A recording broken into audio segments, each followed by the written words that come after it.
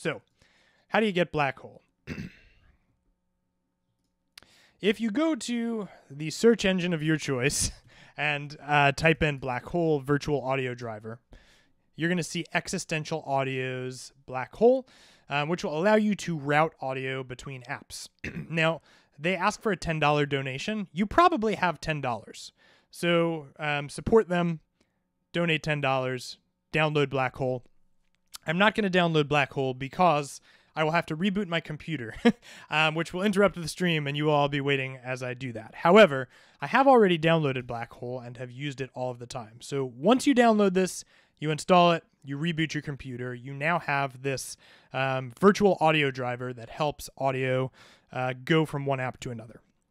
So when you open up your audio settings inside of a Mac, you will see you now have your new BlackHole, and your inputs and your outputs are all the same.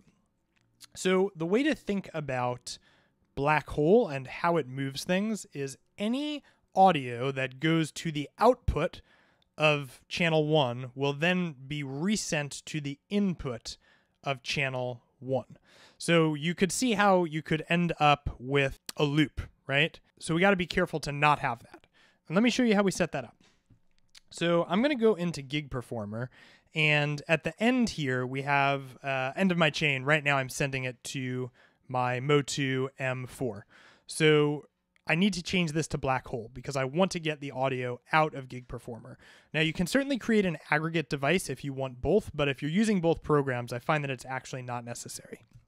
So if you open up Gig Performer's settings and you go to your audio, you will see that you're now going to have this option for your BlackHole. And I'm going to apply settings. Now, while that's happening, I'm going to toggle over to Ableton, and I'm going to do a similar thing. So I want to set it up so that Ableton is listening for BlackHole as its audio input device, and I'll set the audio output to the M4.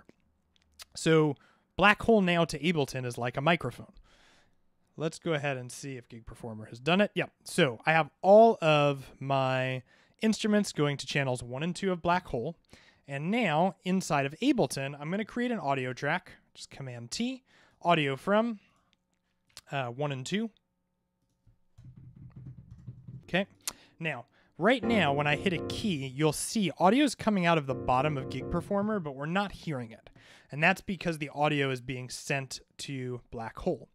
So if I set this audio channel here to in, it's probably a little bit hard for you to tell how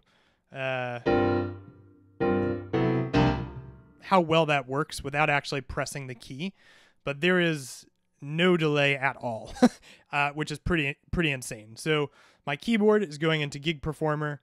Gig Performer is creating that audio. It's hitting BlackHole, and it's being received on my Ableton set. So now that you've got this all set up and routed correctly, all you have to do is hit record inside of Ableton, and anything you play inside of Gig Performer is going to be easily routed right into your Ableton live set or into the DAW of your choice.